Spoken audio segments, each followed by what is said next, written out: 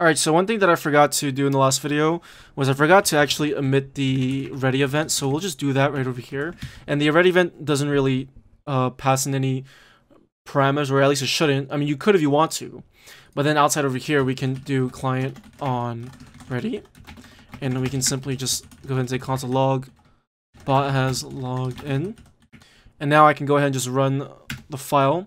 And now what's going to happen is, just to walk through everything, you can see that we're listening to the WebSocket connection, and then we're going to reference this module. We're going to call the function, which is for whichever event file it is. So for the ready event, it's going to call this function, and then it's going to emit the event, and then the end user is going to have to listen to the events that they want to handle. Okay, now we're actually going to get an error because it's trying to read in a file that does not exist. So since we haven't implemented all of the files, we're actually just going to do a try catch over here, because otherwise it's going to stop the entire program. So we're going to just handle that error. So that should fix it. But what I want to do is I want to go ahead and show you guys how to call the REST API so we can actually do certain things. So for example, if we wanted our bot to send a message to the user whenever they send a message, we need to actually call the Discord API, the REST API, not the Discord gateway, the Discord API. And we need to make an HTTP post request. So here's what we're gonna do first. We're gonna go and create a model called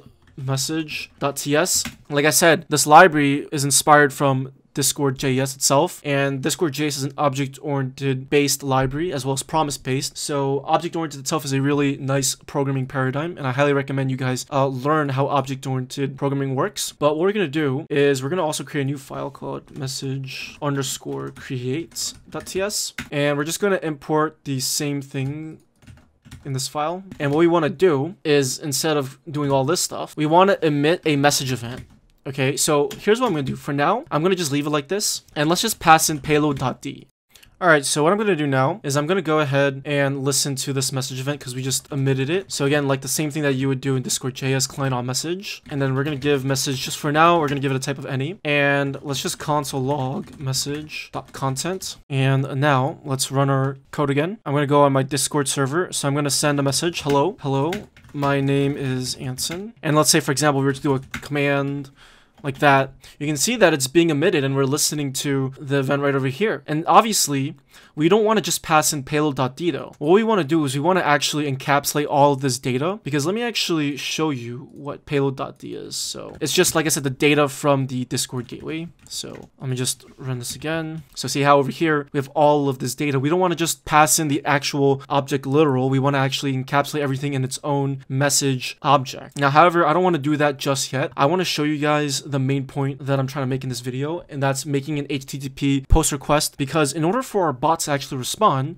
well, normally you would have something like message.channel.send or something like message.reply. And what happens under the hood is that it's going to make an API call. It's going to make a post request. Let me find the documentation. So if you look at channel, you're going to see that right over here, if you want to create a message, or if you want to send a message, you're basically creating the message, okay? And it also says before using this endpoint, you must connect to and identify with the gateway at least once. So we need to make a post request to this endpoint. And you can see right over here, this curly brace channel.id, what this means is that this is the channel ID that you need to pass in as a route parameter. So, and there's also some things that we can pass into. So example request body, content, TTS, and you can also pass in the embed as well, but we're gonna not do that for now.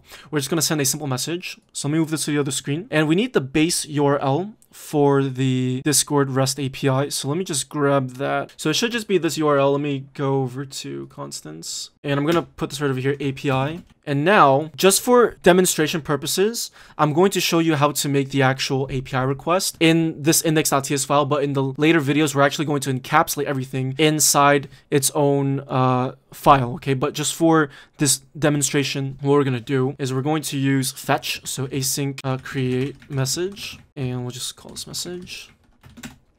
Oh wait, async function create message. And this should also be a string, and we're gonna use fetch, so const or fetch. So in Deno, fetch is actually the API, the browser is from the browser API. So Deno actually has browser support, which is pretty cool. So we don't have to use something like a node fetch. We can just use fetch. And what I want to do is I want to make an API call to this endpoint over here. So let me just import constants, and we're gonna do constants.API. I'm gonna define the data that we want to send. So we're gonna go ahead and do content, and that's just gonna be content.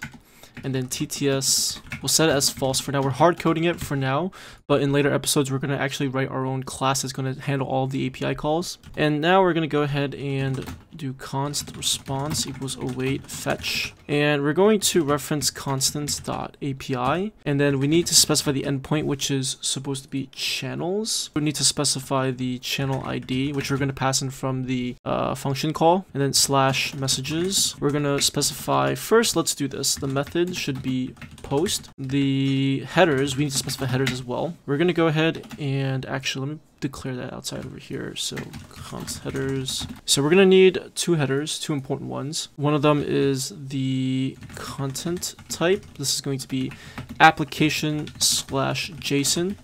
If we wanted to send a file, we would need to specify, I think, multi-part form data. Or if you send, I think, embed, there's like some documentation talks about it too, so you guys can check it out. And we're also going to need authorization header, so authorization, and then bot client.token.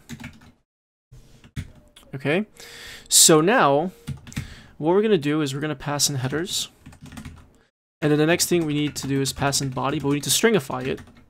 So let's do that. And now if we go ahead and let's just parse the response. So awaits response.json. And I'll explain in just a sec on what is going on. So let me just show you how this works. So let's run our code again.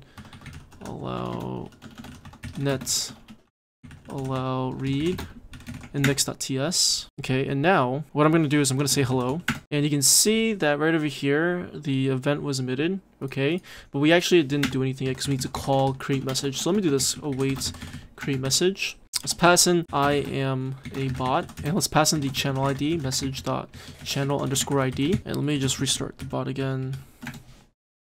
Okay, so I'm going to type hello. So right over here.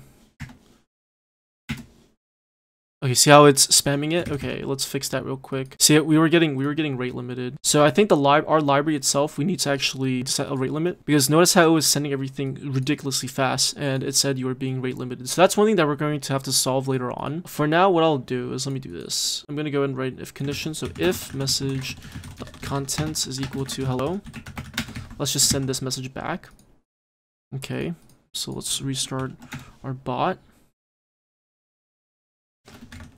Hello, I am a bot. There we go. So that's how we can have our bot actually respond. We need to make an HTTP post request. The reason why it's a post request is because we are posting something. We're creating something. We're creating a resource. When you're creating a resource, you typically make a post request. That's just the standard. If you want to get a message, you make a get request.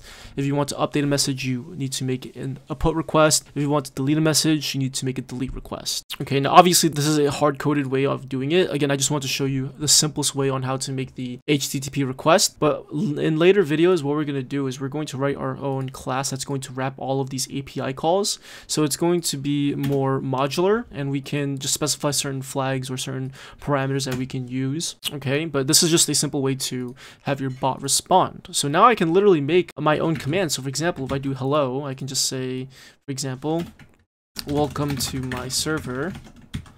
And I can just exit this out. Whoops, just change it. So let's say we have our own command, welcome to my server. So now we can basically create our own commands, which is pretty cool. So hopefully this video made sense. And if you guys have any questions, feel free to reach out, and I'll see you guys in my next video. Peace.